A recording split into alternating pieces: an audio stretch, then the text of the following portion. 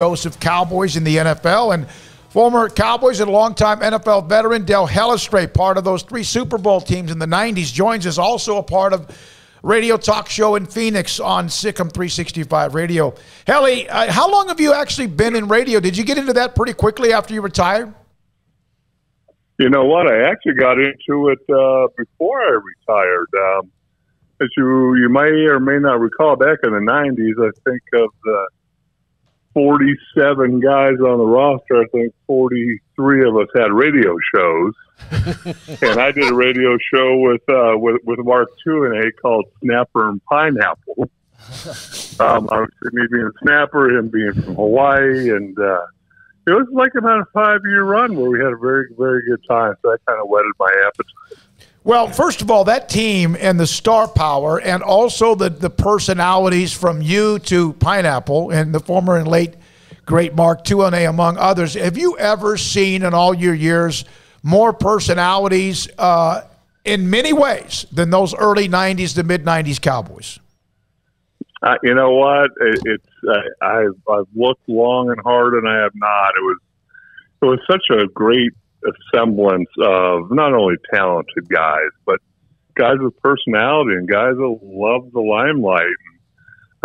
You know, what people don't understand who've never been to Dallas is just how Cowboys mad the Metroplex is, and really the state of Texas, but definitely in the Metroplex. And you know, like I said, I think they could have the equipment managers on, and people listen to that radio show. No question about it. But by the way, just as a person who's been in radio for a long time, I don't know if Snapper and Pineapple there could be a better name for a radio show. And it makes me glad that ours is much simpler, because we would think forever and not come up with something that cool and funny. Dale, your teams are going to be probably in this wave here soon, where after a while, you know, some of the guys who are kind of on the fringe of the Hall of Fame, like Darren Woodson, who should probably be in, will get in. But what does it mean to you as a Cowboy to see the kind of some of the corrections of like Cliff Harris and Drew Pearson getting in finally into the Hall of Fame? You know, it's been interesting. Obviously, as I get older, you get to know more and more of these guys, and I mean, Drew Pearson is a friend, and to see what he's gone through, and just to see that, what it reminded me of is I've become very good friends over the years with Jerry Kramer, the offensive guard from the Green Bay Packers, who was for some reason not elected. Nobody could really tell anybody why. And you just sit there year after year, and you get to know these guys, and the further you get away from it as a player, the more people there are that are going to come in and want to take a spot. So I think it's great that they're starting to catch up. I also know we've had some debate on, well, how many people is too many? And I said, well, too many is the NBA. Too few is Major League Baseball. I think NFL gets it about just right. Did you have an opportunity to talk to Jerry Kramer after he was announced as a Hall of Famer? I did. I got to know him really well. We probably attended 8-9 Super Bowls, working for the same company, and supporting the Wounded Warriors, and him and his daughter he's from Idaho. I mean, I cannot like somebody from Idaho. You know, I mean, it's just a great person. And it's almost, I don't even know if he could enjoy it as much as it's almost like a weight is lifted off, because every year you're wondering, what didn't I do that these other guys did that got them in to the Hall, which obviously it was never a goal of mine. I didn't even know there was a Hall of Fame when I first started playing, but once you start playing, it becomes everybody's goal. Dale, when I was younger, my grandfather told me the only way I would ever have a chance to play football is if I was a snapper, deep snapper, long snapper, or a kicker. And I failed it across the board. I didn't listen to him, even though he was a very wise man. When did that enter your radar? Well, first of all, I'm embarrassed that you use long snapper and kicker in the same sentence. Go wash your mouth out with soap. Go wash your mouth out with soap, for crying out loud. I love it. No, it's interesting. I was the only in our Pop Warner 8-year-old league, I was the only quarterback, middle linebacker, long snapper, combo guy. And our coach just said, hey, bend over and throw a pass between your legs. And honestly, it's the only coaching I ever had. I just started doing it. Offensive linemen, long snappers, two of the positions that have the least amount of ego, because the only time anybody ever goes, hey, who's a long snapper, is, the ball skips back there or something goes wrong. So it's really unheralded. But, I got to tell you, I was telling the story on our radio show last week. I showed up to my first mini camp in Buffalo. I was drafted as an offensive tackle, also a very good long snapper. We go through a whole mini camp, and I go to the offensive line coach and say, when are we going to long snap? He goes, oh, we'll probably get to that halfway through training camp. There wasn't a special teams coach. Our punt team coach was a running backs coach. It was like, oh, hey, you can snap? Okay. Nowadays, if you're a high school kid and you're 210, 215, 220 pounds, you can get a full ride scholarship and get your education before just snapping the ball. Dale, what's the biggest difference you see between your Cowboys and these Cowboys that they have not been able to wrap their arms around?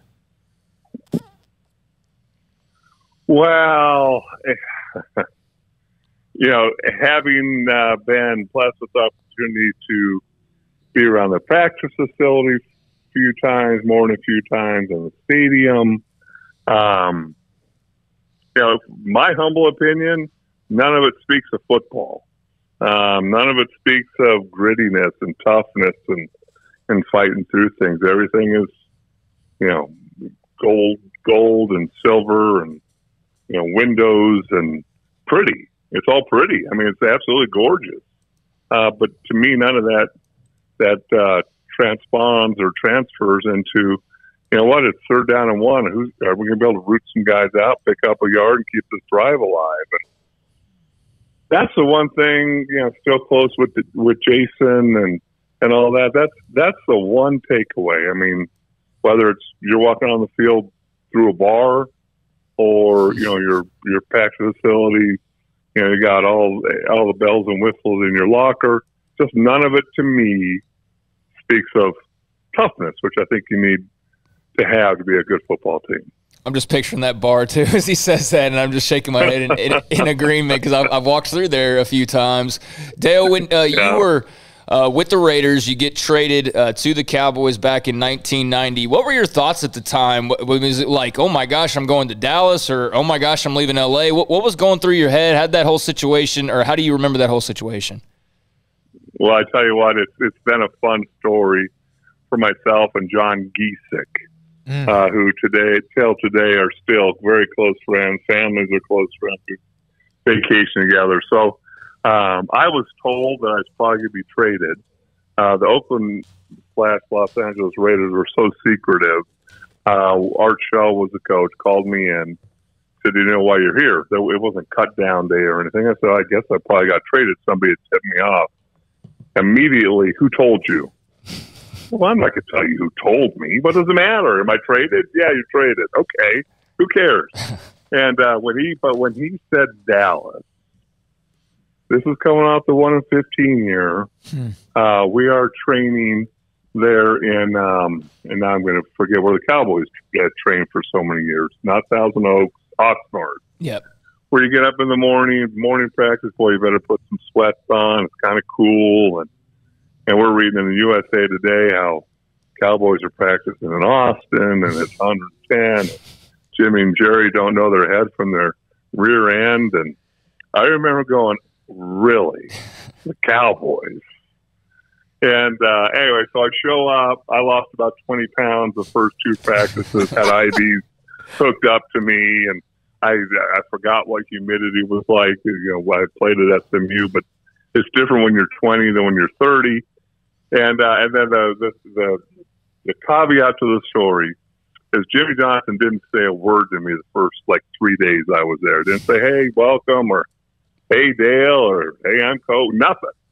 And I'm walking out to practice one day, and you feel this little presence next to you, and he goes, Hellestrae. I said, yeah. He said, tell me about John Giesick. And John Giesick, as I was leaving the Raiders, was the last guy to come up. We were pretty good friends then. He said, hey, Dale, it's going to be a great opportunity. Go there, get a chance to play. But he was BSing me. He knew that it sucked him going to Dallas. And I looked at Jimmy, and I said, oh, John Giesick? We need him here. This guy, I mean, he changed things. Well, and it's two quick things. So 3 days later, Jimmy trades for him. I get a big bang on my hotel room, and I look out the little peephole. There's Giesick with this look of dread on his face. And I open the door, and I said, Johnny, it's a great opportunity, to which he used some very strong words that he wasn't happy. But guess what? John Giesick's still in Dallas. Every year he'd say, I can't wait to get out of here.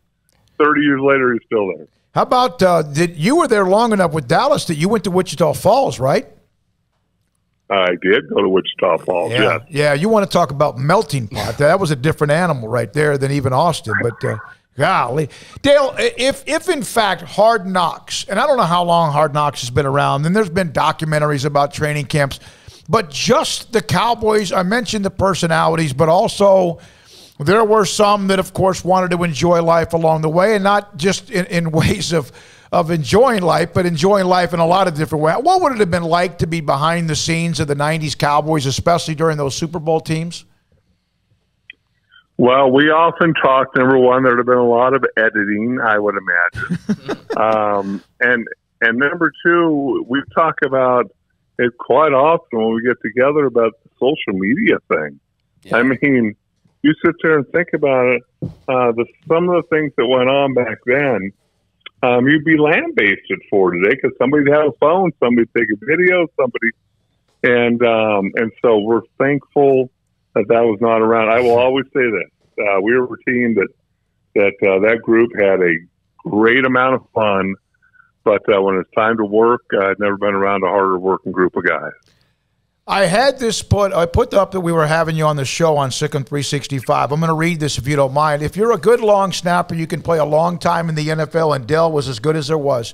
My cousin in 1992 went on the Tokyo trip with the Cowboys when they went over there to play the Oilers. My sons were 5 and 6 at the time, wanted autographs of Emmett and Troy.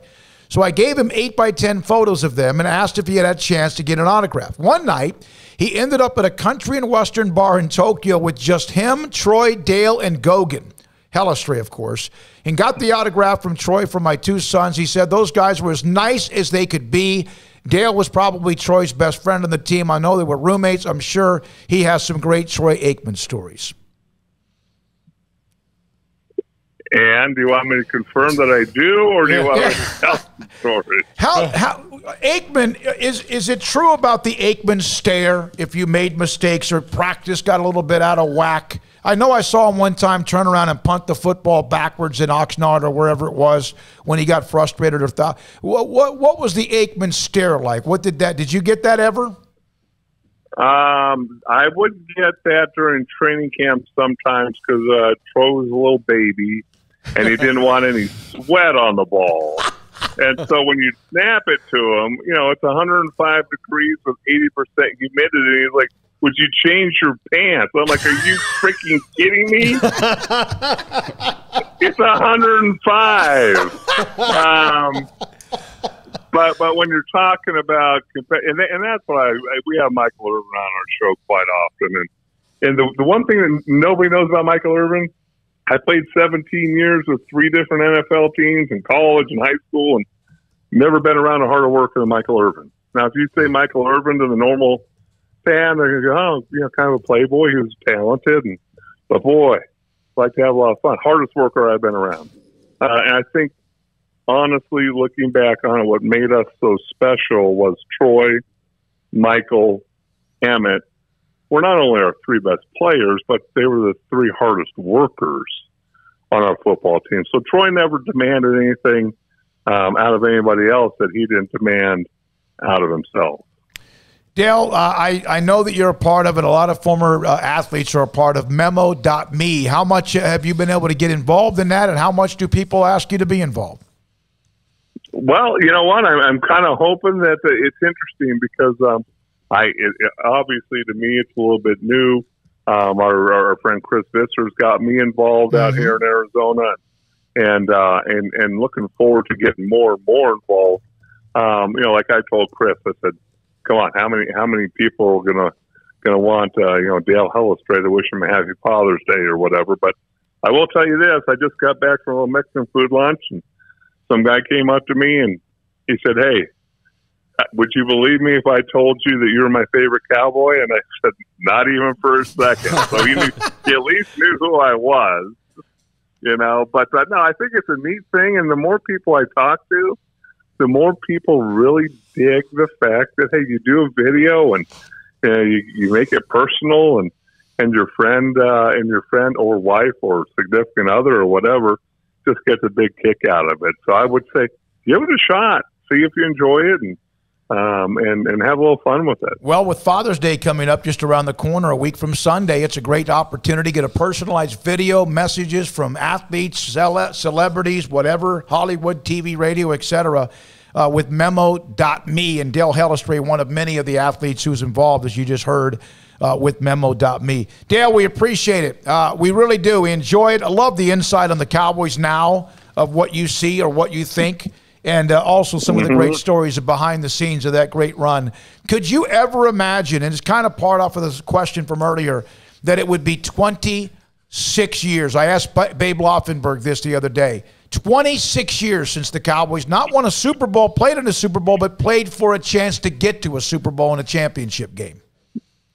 It absolutely blows my mind, and the further away you get away from something, the more you get to appreciate all those things. And it was just the right mix of guys at the right time, and the more you look back, the more you enjoy it, and we'll always be proud of that. Thank you, Dale. Appreciate it. Great stuff, as always. Appreciate your time. Stay in touch. Dale Hellestrae, part of Phoenix Radio, has been on, as he said, he was a radio talk show co-host with Mark Tuinei back when those Cowboys teams in the 90s.